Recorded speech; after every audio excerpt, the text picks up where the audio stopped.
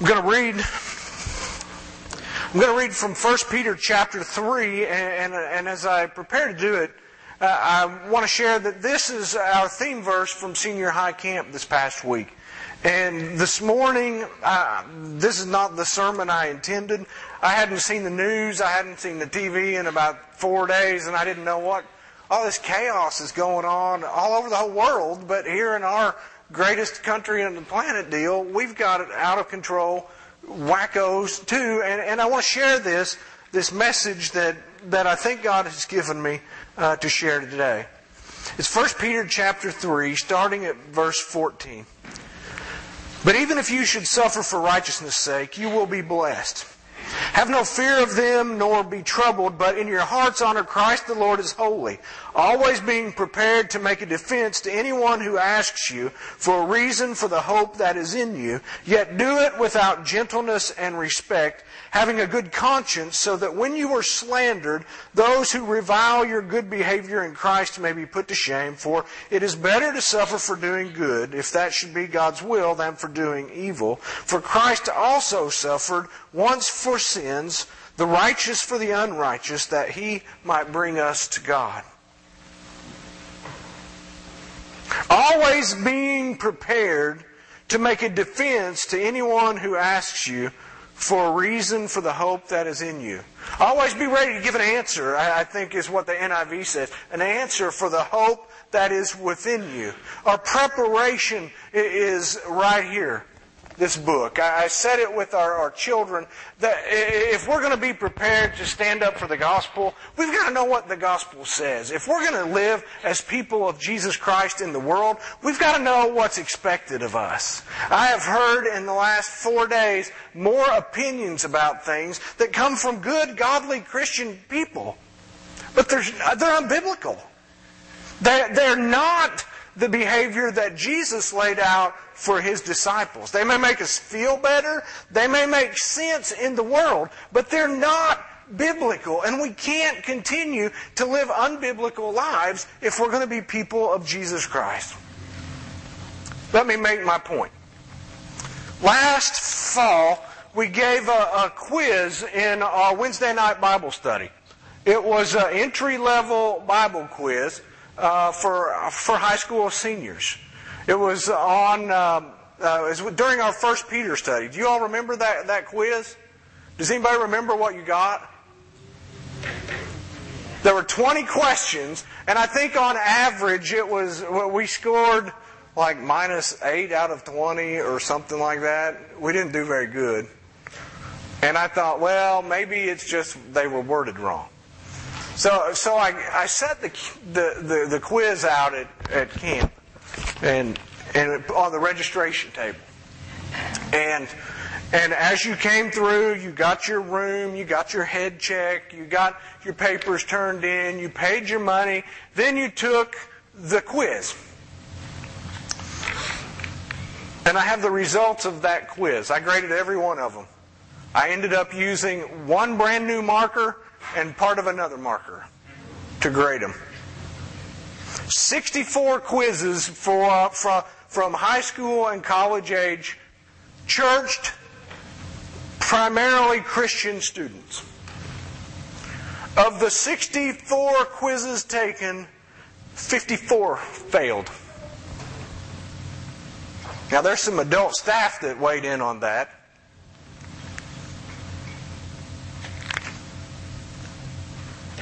44 out of the 64 were -14 or worse.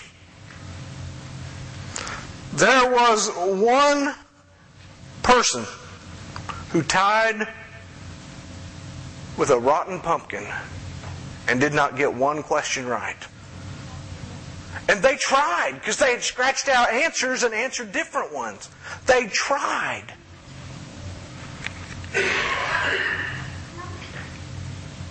There were two people got -9, I think. No, -7. -7 was a D. Our average score as a camp was 37 percentile. These are some of the best and brightest students that the church has. High school and college, and a lot of young adult leaders who took the quiz. And our average score is 37.2. I don't know if that alarms you or not, or maybe it amuses you or something, but if our church kids don't know the Bible any better than that, then we as the church are screwing up really bad. We're not getting something done right.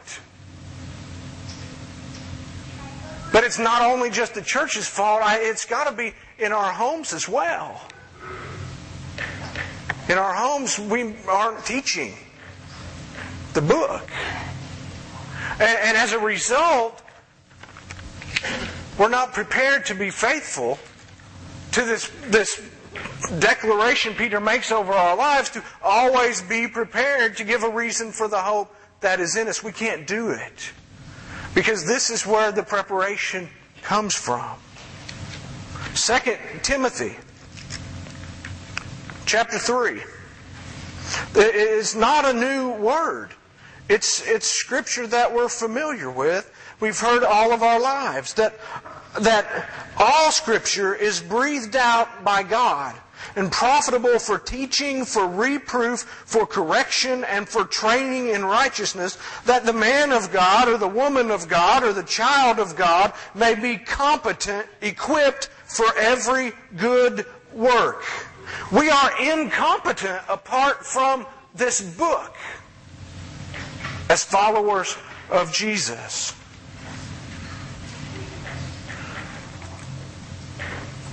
As you read on down to 2 Timothy chapter 4, I charge you in the presence of God and Christ Jesus, who is to judge the living and the dead.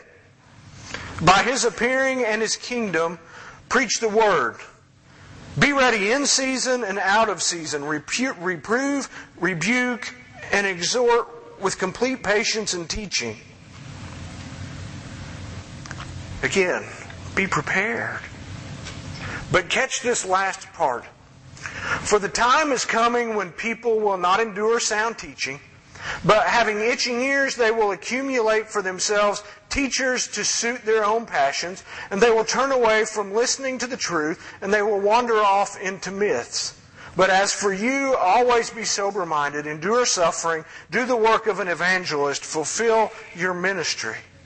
Without God's Word to anchor us in reality and in truth, we will quickly find ourselves going astray with whatever our culture throws out there as truth.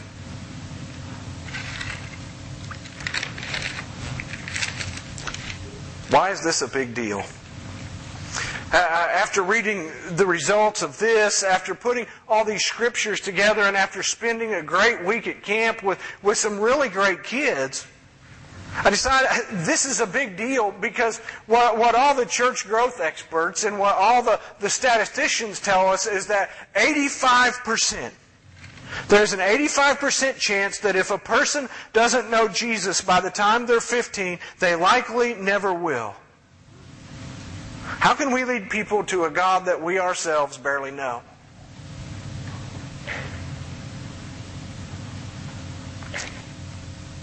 So I turn on the news this morning and I see in our country a bunch of people who, because of skin color, are violently protesting on either side of the... And I just want to be clear, for the child of God, all this racist hatred stuff that these white supremacist groups are spewing out is wrong. And it's evil, and we the church better stand up against it. And yet I've heard lots of Christians all weekend defending this behavior and saying it's okay. It's not okay, ever, for that. And maybe it's because they were teenagers who scored a minus 18 out of 20 on a Bible quiz, and they just don't know any better. But we've got to make sure that we, the people of God, aren't lumped in with that. It is time to pull up our socks and our boots and dig into the Word of God. Because without the Word of God living and active in us, we're going to be just like them. Just like them. I just want to throw a fit today for what I've seen on TV, what I've seen, and then I think, but we're not much better if we're trying to justify it.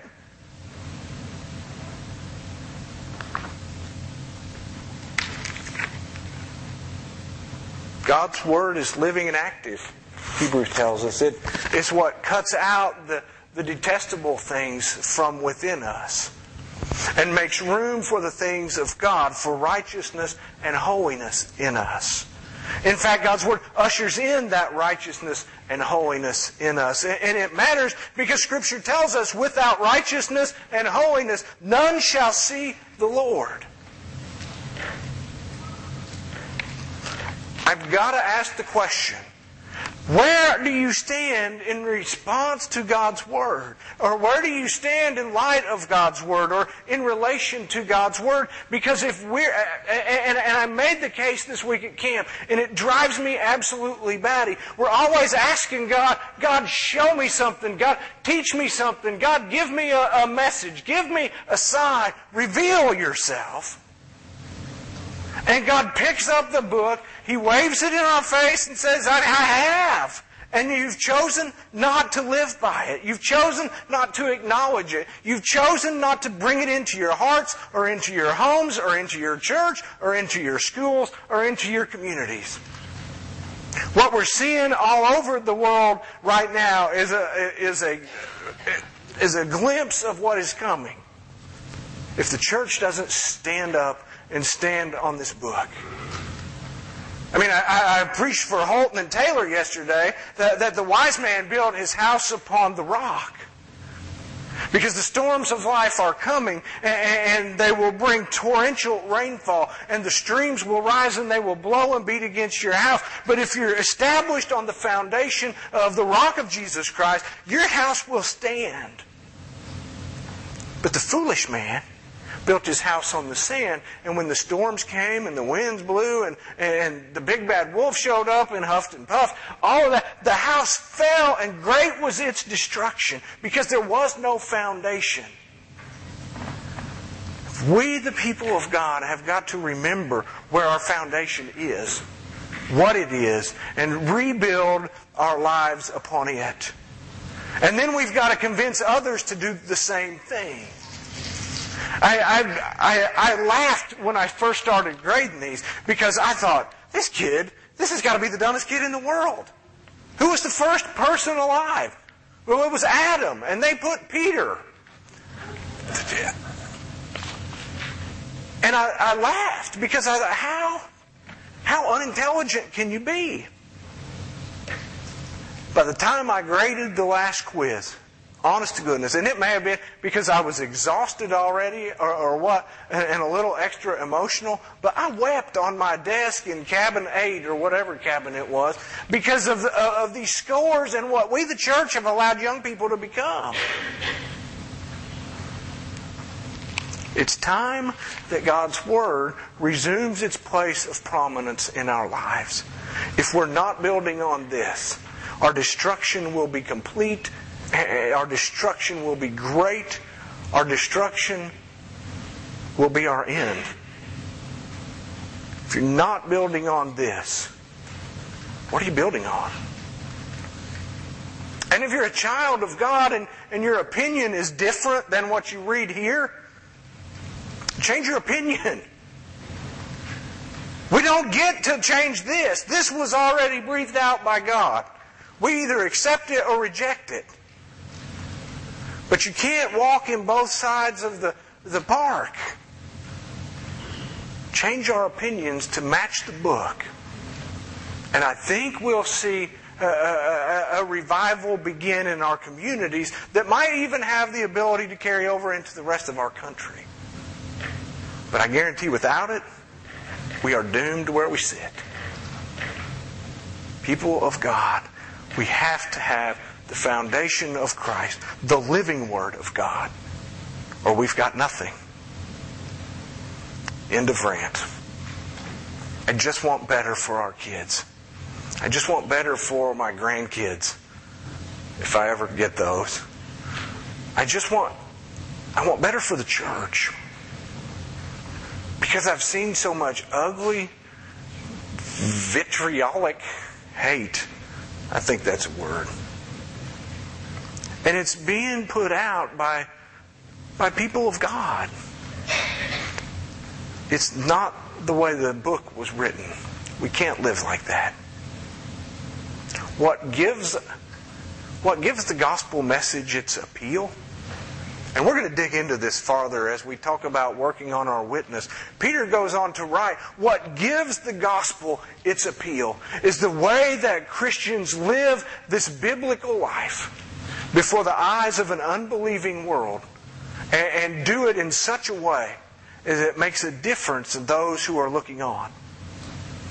If we just go with the flow, the gospel loses its appeal through us. And nobody wants what we have. Anyhow, sorry to be the bearer of bad news. But you all need to know this. I wish I could figure out how to make a pie chart or a graph or something. This is the best I can do. But this is the number that matters right here. 54 out of 64 failed.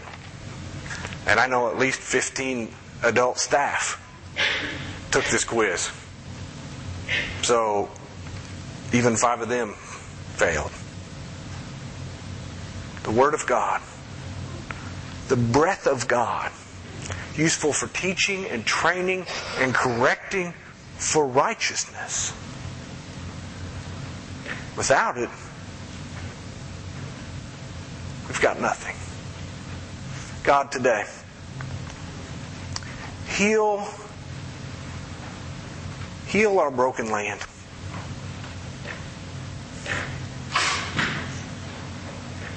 God, for me,